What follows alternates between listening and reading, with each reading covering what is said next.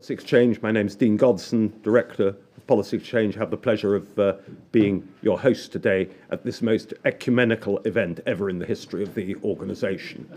And it's a particular pleasure to welcome this cast, all of whom have played so significant a part through many years and different phases of our national life on this vital question. The book in hand, of course, is Christopher Tugendhat's fascinating new volume, The Worm in the Rose, the history of Conservatives and Europe. And our panellists will speak today. Christopher Tugendhat first, followed by all of our other distinguished guests, and then we'll throw it open to the floor for discussion.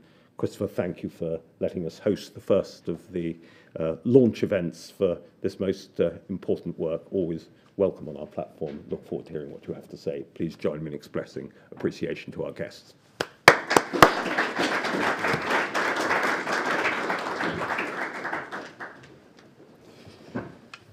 Well, ladies and gentlemen, 50 years ago this year, as a young MP, I voted enthusiastically for for the European Communities Bill that enabled Britain to join the EC. And then in 2016, I voted again very enthusiastically for Britain to remain a member. So this episode in our history has been part of my lived experience, but I'm not in the book making the case for remaining in, let alone for coming out. What I'm trying to do is to write a first draft of history. This has been part of my life for the last 50 years.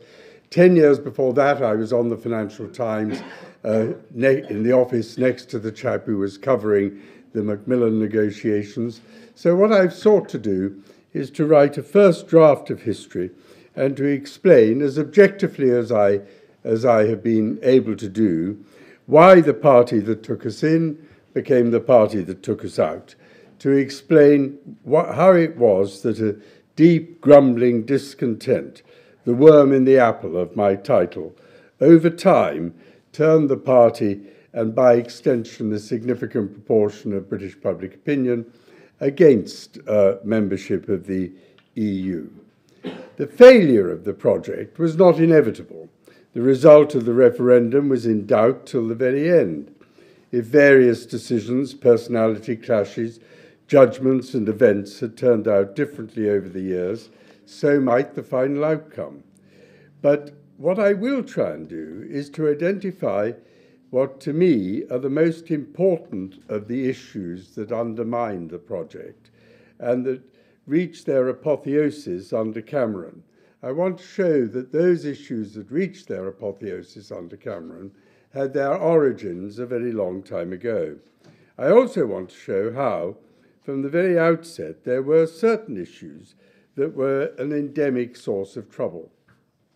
It's taken me a book to do that, and in the space of 10 minutes, which I will rigorously comply with, it will be difficult for me to give the balance of the book and to do more than a taster. But I begin with a very simple fact, and one that is easy to overlook, and that is that the European Union is the only international organisation of which Britain has ever been a member, of which it was not an influential founder member.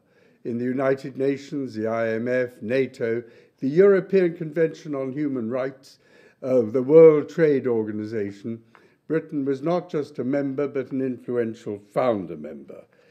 That wasn't, of course, the case. We rejected the opportunity to join what became the EU at the beginning.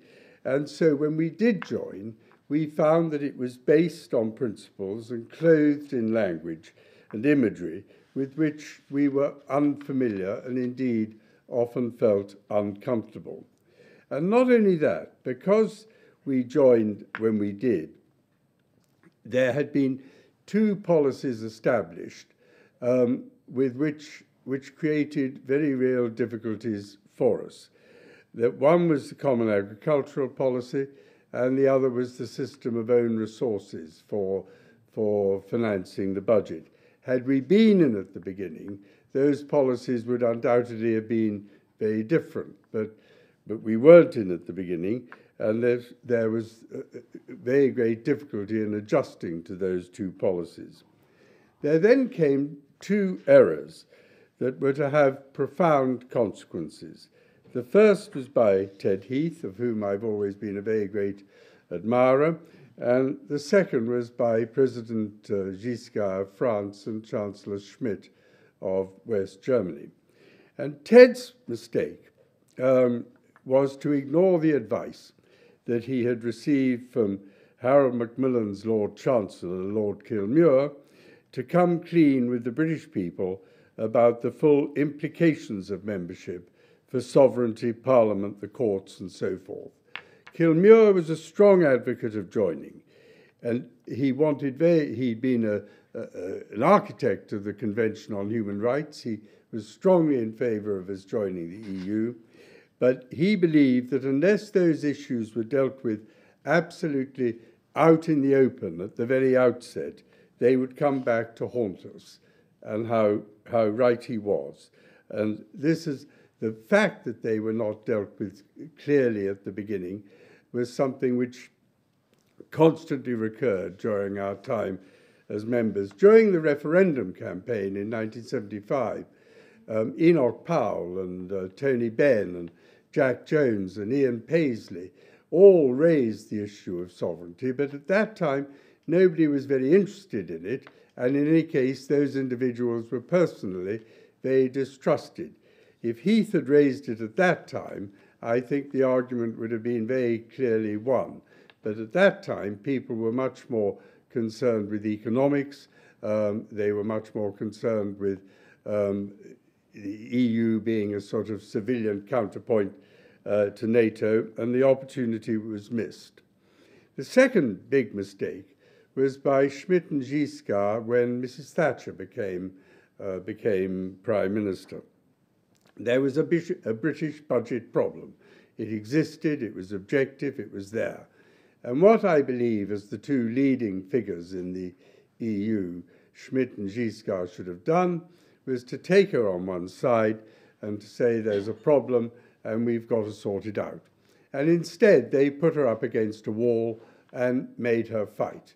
And they didn't take her seriously. Well, of course, that turned out from their point of view, and from other points of view too in some ways, to be a disaster, because she fought extremely successfully. She got a better deal than anybody thought might be possible, but the result was to embed in the minds of the British people and in the minds of the British media a conflictual view of Britain's relationship with the EU. Instead of seeing it as a continuous negotiation with fluctuating alliances and people pursuing different objectives at different times, it came to be seen as us against them, one against the rest. And that image was embedded and remained. And it became further entrenched when Jacques Delors made, I think, the very big mistake of going to the TUC conference in order to set out his views on a social Europe. He did so in a manner that appeared to suggest that he was challenging the domestic program that Margaret Thatcher had pursued very successfully during her time in office, and he did so, in the lair of her chief opponents, as it were. And that, of course, led to the Bruges speech. The Bruges speech was a very important speech, not only because she set the limits to what she regarded as British involvement, but of course also because she absolutely demonstrated her commitment to British membership of the EU, and also her commitment to the enlargement of the EU to bring in the countries of Eastern Europe. John Major made a determined attempt to get things back onto an even keel, and his Maastricht deal was hailed as a triumph by virtually everybody on all sides of politics in this country.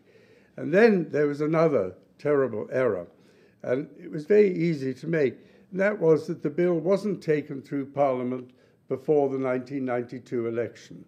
It was business managers decided that they'd wait until after the 1992 election, and then came the Danish referendum, and suddenly the whole thrust of the Maastricht Agreement looked as if it had been knocked off course. And Maastricht became a synonym for the most dreadful form of parliamentary battle. And then came the Black Wednesday. And although the membership of the exchange rate mechanism had been extremely successful in bringing down inflation and enabled first Norman Lamont and then Ken to pursue one of the most successful periods of British economic policy that there has been since the war, the Black Wednesday itself was seen by many as a sort of economic version of Suez. And it was at that point that Vernon Bogdanor has argued that Europe became delegitimized in the minds of many people in the Conservative Party, and the Conservative Party became more and more open to the idea of leaving. And of course, another factor that is not to be forgotten is that during the period that Margaret Thatcher had been Prime Minister, and when combat had been the name of the game, constituencies tended to adopt candidates who were more and more of that way of thinking. Now, all these issues became caught up in the debate over referenda. The idea of a referendum was launched by Margaret Thatcher in the run-up to the Maastricht negotiations, when she demanded that there should be a referendum before we join the single currency. And that became a leitmotif of British politics, the idea of a referendum before we join the single currency. Well, of course, we never applied to join the single currency. Then you had the promise of a referendum on the Lisbon Treaty, again promised by Blair, but also supported by the Conservative Party. And there should have been perhaps one on the Lisbon Treaty. Blair said there was no need for one because France and the Netherlands had voted against, but Luxembourg went ahead and had their referendum, and they voted for, of course, and we would have voted against, but people would have had a say. Then there was the broken promise over the referendum on the Lisbon Treaty. So you had those three issues, and then increasingly you had parties saying that there should be referenda, including the Lib Dems, on a transfer of powers. So by the time Cameron became Prime Minister, there'd been a huge build-up of steam about a referendum, and yet one had never taken place. And had one taken place, it might well have been possible not to have one on the existential issue. The other problems which Cameron inherited was, of course, the decision in 2004 to allow unrestricted immigration from the new member states, something which the other member states did not do. They took advantage of a derogation. So you had the link between unrestricted immigration and Europe, a link which proved to be an extremely toxic one, especially in the light of Cameron's extremely unwise promise to bring immigration down. And then there was the rise of UKIP. UKIP influence, I think, is extremely important in two respects. One is that by the successes in European elections, it was able to become a visible and prominent force in the British political system. And the second was that because Cameron never sought to defend the European Union, because Cameron never made the case for the European Union until the Bloomberg speech, because he never made the case for the European Union, UKIP defined the terms of the argument on the centre-right and right of politics. And it became a magnet for people, or some people, within the Conservative Party, and Cameron found himself facing a situation in which the membership of the party and the membership of constituency associations was being drawn increasingly in that direction. So he came to power on the one hand, wishing Britain to remain a member of the European Union, and on the other, never having made the case for that to happen. He never made a clear, convincing case based on shared values, common purpose, common interests, and so forth, and instead tried to stop the party banging on about Europe and leaving it to UKIP to do that. Now, this, I think, left him in a very vulnerable position when he decided that it would be necessary to tackle the issue of the referendum.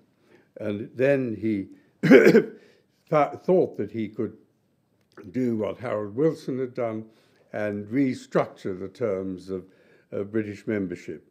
And here, too, he made two errors. One of the interesting things about Harold Wilson was that although Harold Wilson wanted Britain to stay in the European Union, he never actually committed himself to it. He did not put his own reputation on the line. He left it. He left it to the pros and the antis to fight it out. And Cameron came out in favour, and he was not a credible champion after his earlier performances. Whereas the Conservatives who were leading the anti-side were in line with the way in which the party had moved over the previous 30 years. So that, very briefly, is what I have tried to explain in my book. Why it is the party that took us in became the party that took us out. There's a great deal more than that. I hope I haven't rushed things through too quickly. And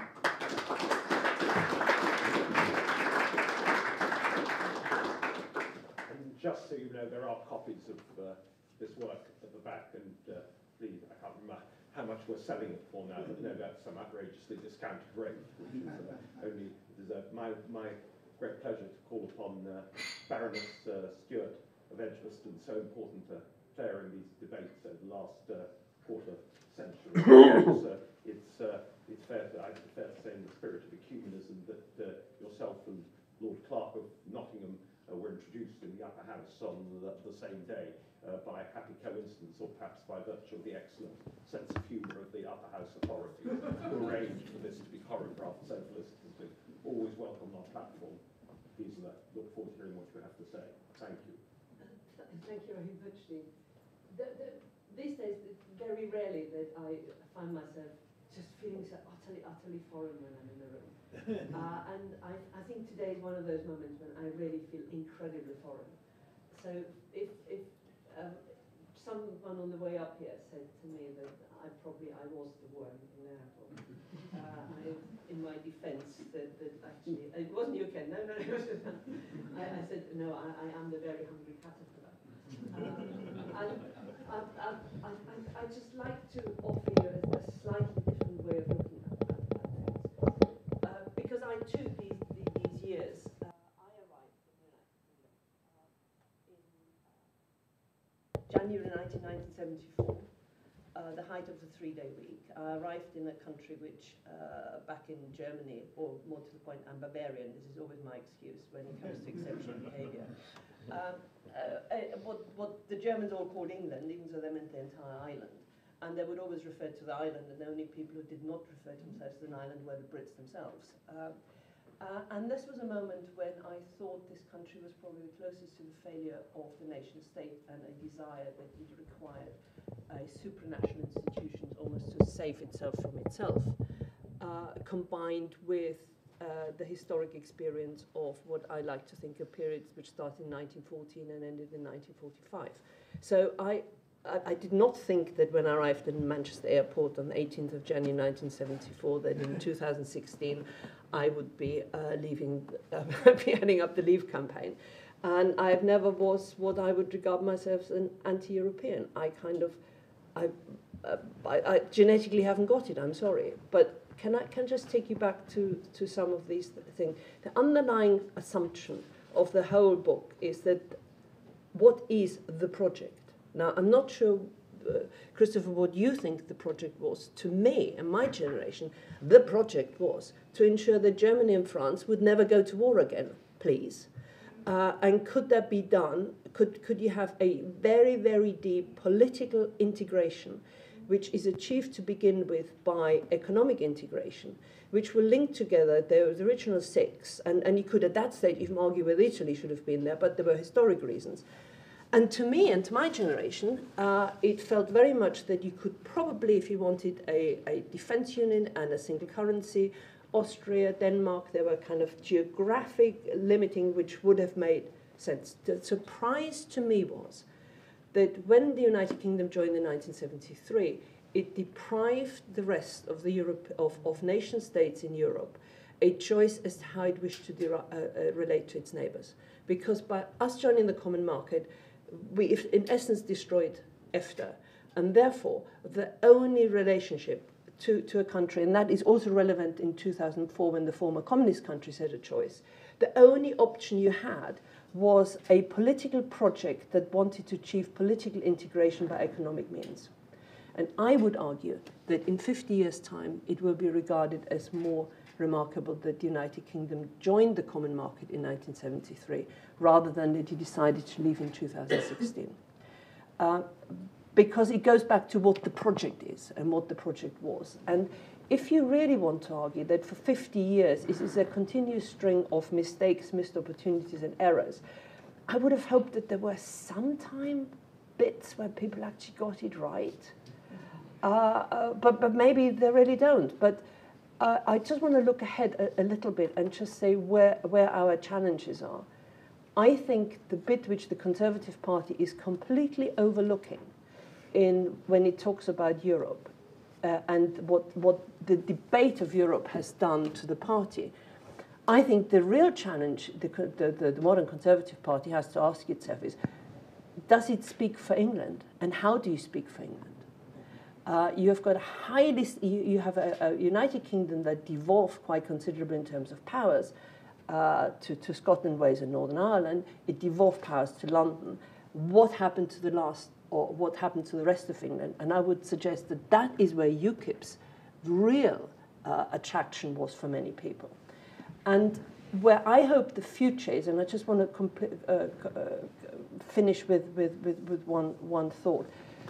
In 2016, when David Cameron called the referendum, and it is true that he thought he could deal with the problem by not talking about it. But let's not forget, Labour was divided over the European Union as well. And by the way, Christopher, it was a very Jacques Delors speech to the TUC, where suddenly Europe was giving the workers equal pay and all those things, which turned out in some way very sceptical Labour Party to a social Europe. So both political parties have been struggling with the project for different reasons and in different ways. But I would just sort of, if you look where we, in 2016, David Cameron called the referendum, and believe it or not, I really did not want to get him off. I was going, I wanted the referendum on the Lisbon Treaty, which would have been the right thing to do, because you had the status quo and you had the option for the future. 2016 comes, and I paused and I said, what would it have required for me to be on the other side of the argument and campaign for Remain? And the key thing for me was that in 1999-2000, when you introduced the single currency, you crystallized the question that had been tried to be ignored for a very long time, i.e., could you have such a thing as a two-speed Europe, which was not only two-speed, but also two different destinations? With the introduction of the single currency, you did require a deeper political integration. And if David Cameron had come back with a deal which said, it is not a question of opt-out, it is a question of our future construction of the architecture of the European Union. There will be a core that has a single currency and has got a deeper political integration, and there will be a periphery which has got a different relationship, which will be your United Kingdom, your Poland, and I would have said, yeah, let's go and give it a go. He did not come back with that, and therefore for me the campaign to leave was I refused to endorse a model that showed no insights in the fact that its original project, at its foundation, had actually been achieved, that the limits of widening and deepening had also been reached, and it was incapable of adapting to it. So you may not like the butterfly it turned into. I'm not so critical of the United Kingdom in a sense. I think it has shaped the European Union. The future is going to be the interesting thing. And also remember, the one group of people in between the years of 2016 and 19, which probably in reflection would be seen as enormous upheaval, one group of people who did not change their mind actually were the voters. And we as the politicians really need to reflect on why that was the case. Thank you.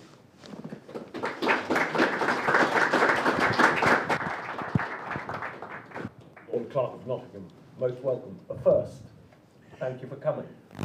You're here. A first what? A first visit to this august establishment. Yes, we're delighted. I'm glad to be here, particularly for this book. Okay, well, can I firstly just comment on the book itself, which I've almost completed reading. It is an extremely clear, very brisk, very readable narrative of the events of the last 50 years. And it is a first draft of history, as Christopher says, because it's anybody who looks at the events of the last 50 years in the United Kingdom, as far as the political world is concerned, will find it was totally dominated by Britain's relationship, first its creation and then its breakdown by the EU. And the entire political career of Chris Tugendhat and myself has been dominated by, firstly, the whole issue of Britain and the EU, and also by the division within the party that we joined, which throughout has been a discomfort on the question of Europe, which eventually exploded in the referendum and the emergence of the Johnson government. And I can't read it. I'm therefore a rather partial reader. I read it. It doesn't tell me many events that I don't know. It prompts my memory a lot, but it is an approachable, very, very readable account and overview and analysis of those events. And I didn't find what I regard as a factual inaccuracy at any stage throughout it. It is a very, very clear, brisk narrative. I'm glad that it is, because I hope it sells well, and it will appear that the political world, we're still immersed in Europe, and will buy it. I hope the general public, but I'm a little more cautious about that, because Europe's always mattered more to the political world, the political bubble, than it has to the general public. Most of that time, Europe was not regarded as the most important subject in British politics, usually by far, by the public as a whole. And I find at the moment, with the saga over for the time being, that the public have switched off again. I never use the word Brexit in conversation, except now I'm here at this event, at the Policy Exchange, because it just turns people off. If I wish to have my views listened to, I don't want people shaking their heads saying, oh, the old Ramona, he's still arguing it. And the public, that's what actually brought Boris to power on the pledge of getting Brexit done. Most of the public didn't really matter which way he got it done, and we didn't take very much care of it either. But it's not a subject that they ever got engaged with. And one of the problems is the complexities of the political issues and the institutions and so on were never really explained to the British public.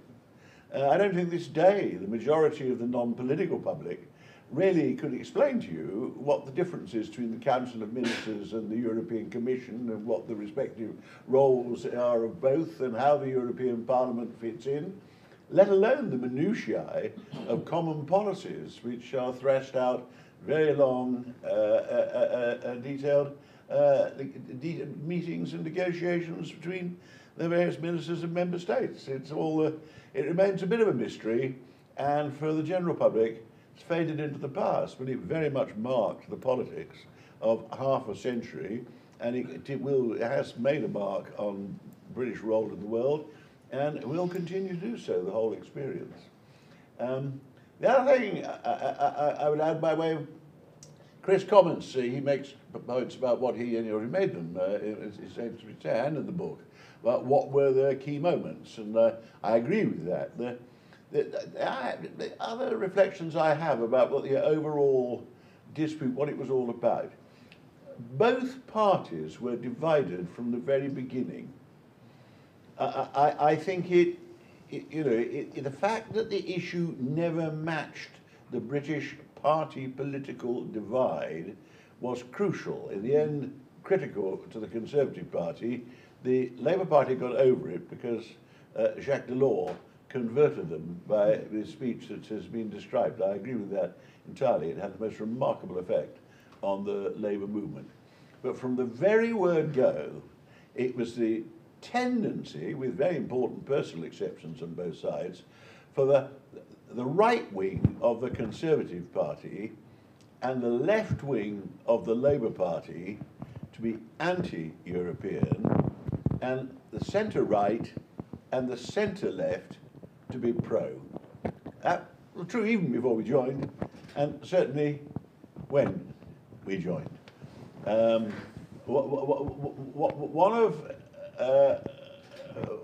of my minor roles in all this all the way through, one of my first critical roles when I first entered government was into the Whip's office of Ted Heath, which I did, having been PPS to Geoffrey Howe, who was just beginning to handle the European Communities Bill. And I was made a Whip, and one of my roles in the Whip's office was to be the Whip helping keep a majority together for the European Communities Bill. Well, as a way of growing up politically and finding out more about how politics works and how government works, I couldn't have had a more, firstly, important occasion to actually learn what my trade was really about, but also to find out what Parliament was like. The division, the leading players on both sides were Heath, supported very strongly by people like MacLeod and Aldring and so on the one side, and the Jenkinsites on the other, led by Roy. And the leading opponents of our entry and the leading opponents of the bill were Enoch Powell, Michael Foot, and Tony Benn. All of them, certainly the last three, all brilliant orators. The best orators in the House of Commons were Powell, Foot, and Benn. But their respective followers, not exclusively, there were moderates on both sides who didn't fit this picture. I never describe Gisela as the hard left. She's a very clear personal exception to my broad brush description. But from the word go, the parties go. There was never a Conservative parliamentary majority in the Commons for the European Communities Bill. We required the support in the vote in principle and the abstention of enough in the committee stage of the Jenkinsites to get the bill through. And one of my roles was quite tenuous, was negotiating, other people were doing some of the same thing, but negotiating with a young member on the Labour side how many people we wanted to stay away of the Labour pro-Europeans tomorrow because of the scale of the rebellion we were expecting. And there were 6 people who weren't standing the next election who voted with us all the way through, 6 Labour guys, but otherwise they took it in turns to avoid being deselected by their associations to go away. And we'd suck our teeth and negotiate, and I think I was partly responsible with the other guy whose name I'm afraid now slips my mind. I knew him extremely well at the time. We got down to, we nearly made a mistake, and we got down to a majority of 4 at one point. Anyway, I've made my point. The parties ever thereafter remained divided. The Labour Party got more unitedly pro-European when they were persuaded that the social chapter made the European project particularly suitable for them. The other thing I would mention, which it actually didn't mention in the book, which I found throughout the 50 years was a particular handicap to people like me, enthusiastic supporters of the European Union, is that for the second half of the time, we never had a pro-European newspaper, a Conservative newspaper. I don't overrate newspapers. Politics now is dominated by the newspapers when they're politically, otherwise almost extinct. But in the days of mass circulation, it used to be quite useful to have a newspaper that supported you. Once Conrad Black bought the Daily Telegraph, Murdoch acquired the Times and the rest, there was never any such thing as a conservative pro-European newspaper to be read by the conservative faithful for the second half of our membership of the EU. I think they were all acquired in the 80s, and that was also a feature. Now, I'm sorry, well, I missed that. Going back to the start, the nature of the division in the Conservative Party was the same all the way through. It was even before we started. The pro-Europeans didn't all share the same reason for joining. For Ted Heath and his generation, Ted always said it was a political project, and it was to stop nations going to war again, and actually to get them so interbound with common economic interests that their national political interests would be bound together as well. Ted may have been a federalist. There weren't many conservative federalists, I don't think, ever. So the founding fathers had been, but he certainly did see it binding together countries otherwise gone to war. For Margaret Thatcher, who was a keen pro-European, I not only knew her, was a colleague who worked with her, but I worked with her quite closely because education was one of my things I did as a whip when she was the Education Secretary, and I was on her front bench from the moment she took the leadership to the moment she, unfortunately, rather tragically, was induced to resign. She was equally pro-European, but for her, it was free trade. It was economics. It was, and that was it. And it also cooperation on defence and foreign affairs. She saw the political point of enhancing our power, but from the word go, she never contemplated other erosions of our national sovereignty. And as time went on, she got ever more fearful that there were wicked people in other countries who were trying to challenge the existence of the nation state, which she was ferociously against any attempt to erode our sovereignty, except to the extent that any treaty arrangement of any kind erodes on your sovereignty. The people who now get primitively excited about national sovereignty should have a look at the NATO treaty, if they're that concerned, which has a massive surrender of sovereignty, and you don't sign a treaty without actually foregoing your sovereign right to do something as part of the deal. Finally, because I'm running out of time, I warmed to the theme and I could go on forever, as is always been my practice. What turned it poisonous and gave it was the beginning of the end, was the change that occurred to Thatcher. Thatcher's role was crucial, as was the fall of Thatcher, in turning the European division into what ultimately proved fatal to our membership. We would never have left the European Union if events had not panned out as they occurred in the 80s and 90s. And it's already been described, well, at least the first occasion, which was the battle over getting our money back, when Margaret found herself isolated, alienated, and the whole thing began to appear in this country, certainly to even mild Eurosceptics, as a battle between the British and our enemies trying to undermine our independence and sovereignty in Brussels. I would add that I think one reason, Chris touches on this in the book, was the way they tried to patronise Margaret from the very word go. I think the Conservative Party and the United Kingdom has been very forward in having female prime ministers and female leadership and female partnerships. I think continental Europe wasn't quite ready for it.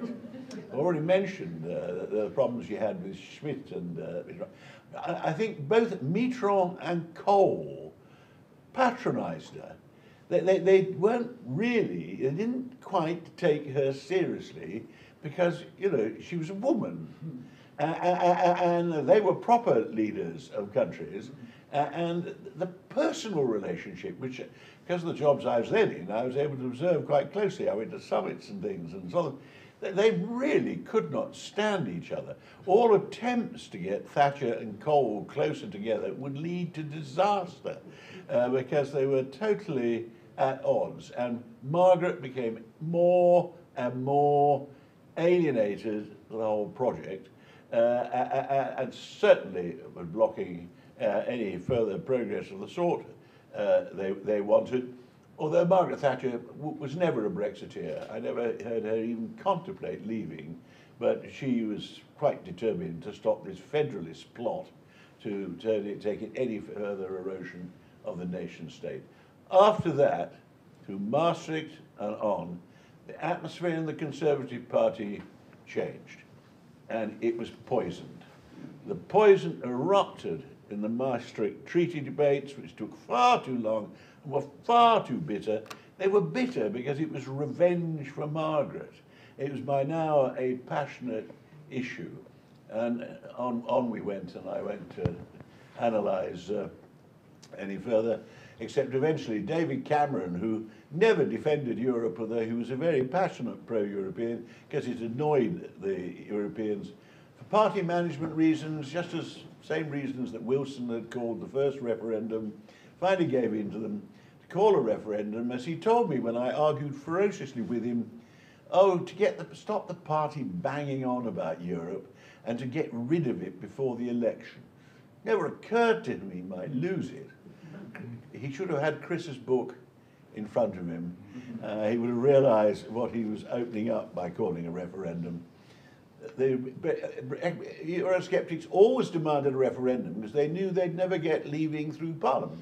Jimmy Goldsmith organised the first party to get round the fact that you were never ever in 1,000 years going to get a parliamentary majority in favour of leaving the European Union. A referendum was the only way. Cameron, for misguided management reasons, gave him a referendum and ran an absolutely awful campaign which didn't even try to defend the merits or explain the advantages of membership, but just actually went on about there'd be an economic recession if we made the mistake of leaving. And it was as dishonest as the campaign on the other side. After 3 weeks of trivial campaigning, David Frost was left with the problem of deciding what exactly Brexit meant and how we sorted it out. And no doubt he'll now tell us. But the book is a fascinating guide to what was a central feature of British politics for a very important half a century. Sadly, I think leaving is just one of those features of the collapse of many things of that half century. I'm disillusioned, I think. I assumed we were established a rules-based international order, a globalized economy in which worldwide prosperity would steadily grow as the developed countries joined us, and the principles of liberal democracy and the rule of law would steadily become established. All that seemed practically there, or getting nearer, in the 1990s and 2000s, leaving the EU and threatening the EU, just the latest step in what at the moment is a very worrying challenge, that whole idea which is going backwards. Thank you.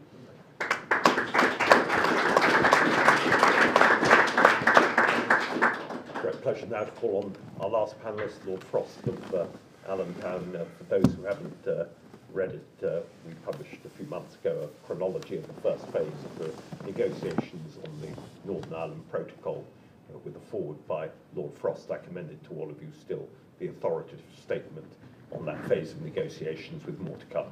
Welcome again, David. Thank you. Thank you. Thanks, everybody. So obviously I'm not a politician, really. I've kind of drifted into politics in the last couple of years, and who knows how long for. But I experienced these events in a different way, I think, from everybody else in the panel. Watching it as a civil servant, as a diplomat, I think gave me more of a glimpse of the kind of wiring of the way the EU worked, more of a glimpse of the debates from a different perspective. But it's an extremely interesting book. I very much enjoyed reading it, and I agree. I recognise the picture that's painted from my perspective. I think there are a couple of things that are left out, as it were, which I'll mention as I talk. But maybe just sort of 4 or 5 comments, really, because a lot's been said already about the history of these years. First point, I'm not sure I agree with Lord Tugendhat that if we'd been at the start, it would all have been different. Obviously, these things are unknowable, but nevertheless, I think it's probably only true if we'd been able to stop the EU developing at all, and it had always remained something like EFTA. I don't think that was ever going to happen, and I don't think it was within our power, even in the 50s, to stop it. The strength of Franco-German reconciliation, the strength of that bargain, the push to supranationality, the wish for the small states to have a system that protected their interests. I think those were extremely strong forces, and I don't think we could have changed this community into something completely different if we'd been there from the start. I think it's the sort of might have been that never was, if you like. I also don't quite agree with the argument that unfamiliarity with the way that it works matters. I agree nobody in the street understands the Commission or the Council or any of those things, but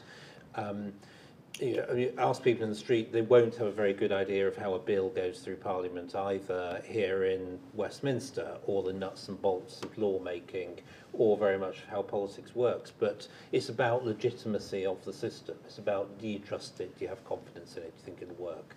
And we have that to a degree at the moment in Westminster. I don't think we ever really had it properly in Brussels, and that's part of the problem.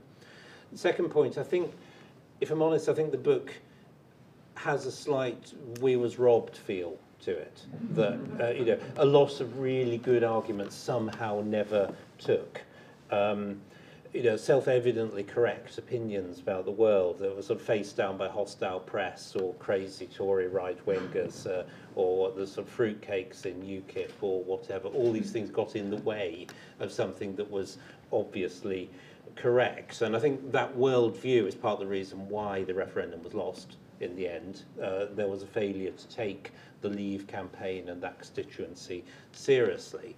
I think also within the Conservative Party, and I speak under correction, obviously, but I think the failure to agree to take seriously issues that historically have been an extremely important part of Conservative Party ideology and identity turned out to be important. Issues like the UK Constitution, the nation state, how foreign policy is determined, national identity, self-government, all those things have been historically very important to the Conservative Party, and it felt like they weren't taken seriously, and I think that was probably one of the reasons why things developed as they did.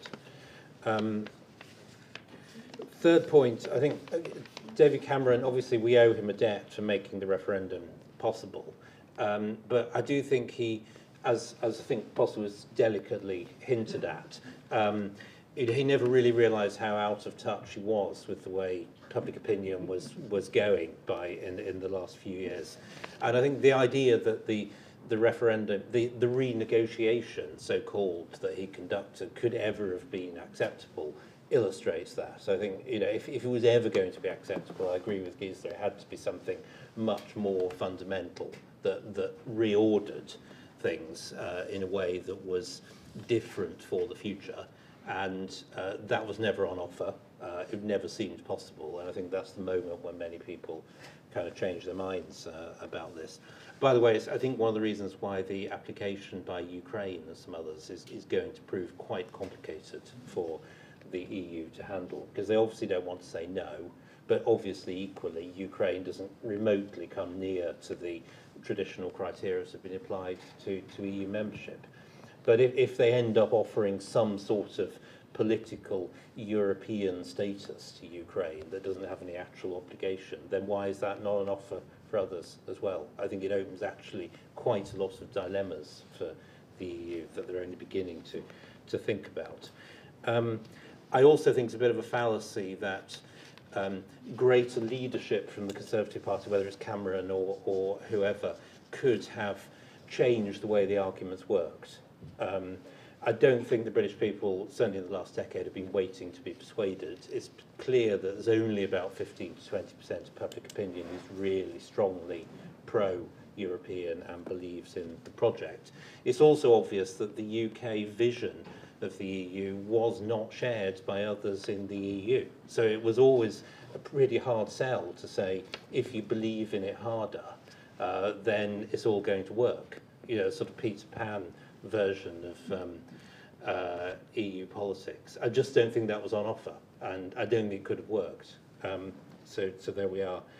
Fourth, one of the things that's not in the book, and reasonably enough, because it's about the Conservative Party, not about everything that happened in the last 50 years, but I think what I remember from the last 5 or 6 years before the referendum was increasing alarm, bemusement, concern at the way the EU itself was behaving. If you look at the way it treated Greece, Cyprus in the euro crisis, the sense that they created a kind of monster in the euro but didn't really know how to deal with it, the way the EU has encouraged one Italian Prime Minister after another to be replaced without having a sort of proper electoral process for it, the fact it's reversed one referendum after another. I think the way the EU behaved in those years actually was a big part of the story in turning people against the project and the way it was going. And I think that maybe isn't brought out as much in the book as it could have been.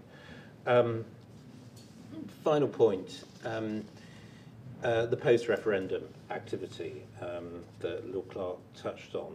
Reasonably enough, the book doesn't look at that either, but both of you mentioned the disdain that was shown by the French and the Germans for Mrs. Thatcher in the early 80s, and I couldn't help reading that bit of the book thinking about how the parallels with how Theresa May was treated. I mean, I've been as critical as anybody about the way Theresa May handled the negotiations, some of the people around her, but I thought the disdain with which she was treated and the very obvious wish of some in the EU anyway to kind of ignore British political developments, just wait and see if they could shape events to their advantage, not take British politics seriously and the drivers of it. That really had an echo for me of what we experienced in that time, and I think it shows that there's something fundamental in the way the EU works and looks at us, and that's why in the end it was the right decision to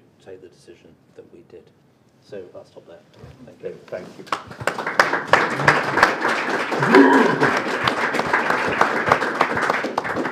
Time for a few questions from the floor. I know that many people want to catch my eye. I just want to get a sense of how many we might have to take this brace of questions. Some gentleman there, the only house rule is you have to state your name and organisation. No question too outrageous.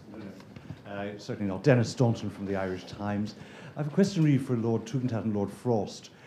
I wonder if you imagine that sovereignty had been an issue at the very start, and if joining the European Union or the common market had been thought of as something more to do with sovereignty than just economics, and if Britain had embraced the business of referendums in a way that, say, Denmark and Ireland have as a kind of a way of having a conversation with yourself about it, I wonder what you think would have happened. Would Britain have shaped it more, the European Union? Would it have stopped somewhere? Would it have left earlier? And secondly, related to that, do you think that the fact that the Conservative Party couldn't quite agree on what being in the European Union meant is one reason why it's so difficult to work out what Brexit means? Who wants to answer? Christopher, you want to go first? I think that from the very beginning, there were always more than one strand within the European Union. There was the federalist strand identified with Monet, but there was also the de Gaulle strand.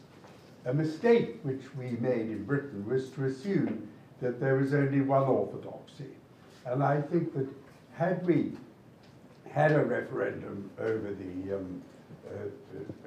the Constitution, for instance, I think that would have brought home to people the fact that that there was more than one orthodoxy, there was more than one way in which Europe could develop. I think that what John Major brought back from Maastricht was a less prescriptive EU. I think that what Cameron brought back in his renegotiation where Britain was explicitly excluded from ever closer union, explicitly excluded from having to bail out the Eurozone, could have become a basis on which some of the other people who had not been part of the original six and some of the other new members would have based their membership. I think it was always a mistake to believe that, as it were, only the Pope was infallible, that Europe, rather like Christianity, is made up of many different themes, and it was a mistake to think that only the most papal of them was the correct one. Well, just quickly, I mean, no doubt personally that if there'd been referendums sooner, we would have left sooner. I remember having a bet with a senior official in the Commission in the mid-90s that Britain would have left the EU within 10 years, and obviously it didn't work out like that, but it shows it was part of the sort of bloodstream of people who were watching these things even at the time. I just don't see how we would have avoided a referendum defeat and leaving at any point. After all, it happened across Europe elsewhere. If it happened there, in France, Denmark, in Ireland, for sure it would have happened here. So I think that's the inevitable result. Your second question, I don't think it is that difficult to identify what Brexit means, to be honest. It has a lot of complicated consequentials, but Brexit means being a nation state in charge of your own affairs, and that raises some difficult questions for how you make that work in practice, but I don't think there's a conceptual difficulty. And elsewhere in the world, you don't find that being so controversial a concept. If you go to North America or Southeast Asia, the idea that you're a nation state running your own affairs is perfectly normal. It's only in Britain that we think that is in Europe that we think that is a complicated thing to get to grips with and requires lots of sort of specialists to deal with. I just don't buy it, really. Any other? Do I see anyone else? Just a query for you, Claire, following on. Yeah, I'm not sure that, I don't totally agree with Christopher, the theme of the book, that sovereignty at the beginning would have made all that much difference. I've said that the pro-Europeans were divided between those who saw it as the end of the older generation, stopping repeat of the war, and secondly, those who thought he saw it entirely in terms of free trade.